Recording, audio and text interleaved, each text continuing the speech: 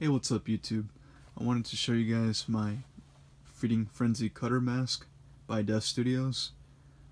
I got this guy last summer. I believe it was somewhere around August. I picked this guy up from eBay. He was like around 25 through 30 bucks. I bought it from a collector from the Def Studios fan base Facebook page. If you guys know Def Studios collectors, I got it from a collector from there.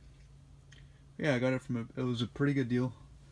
I'm extremely happy with the purchase itself. It's in awesome condition too. And if you guys haven't noticed, this guy is not wearable. This is a display copy. This mask is not meant to be worn. It's strictly meant to be used as a prop or a display mask. And normally I'm against buying masks that you cannot wear. I just believe that most masks should be worn. But since this guy was $25, $30, I could not pass this up whatsoever. I always liked the mask too. I've been admiring it for a long time now. I've seen this guy for a good number of years. I'm super glad he's part of my collection. But yeah, I want to apologize also for taking a long time to review these masks.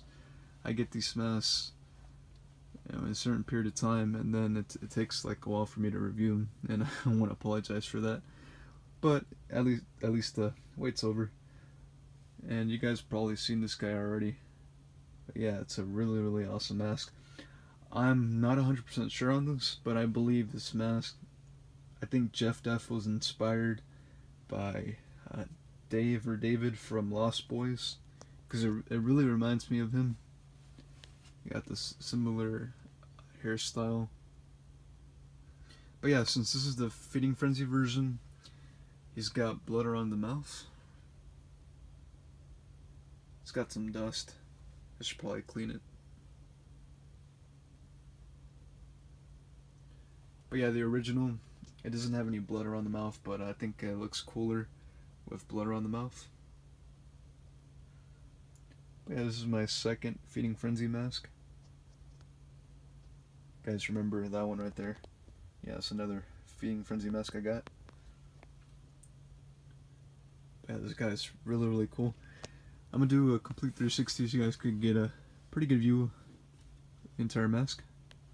He's got this long blonde white hair. You guys can see on the back, 1996 Def Studios.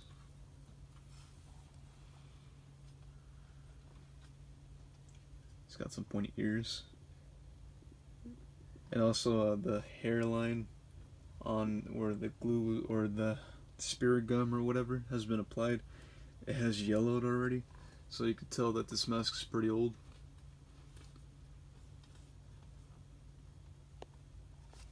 Pointy ear right there too. Also, he has a cut in his eye. I'm not sure that's why they call him Cutter, but that is there. There's his other eye right there with some gloss.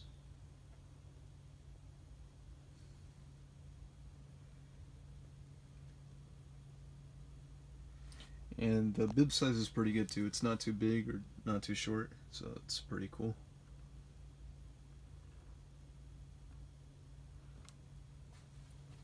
So yeah, that's pretty much it, guys.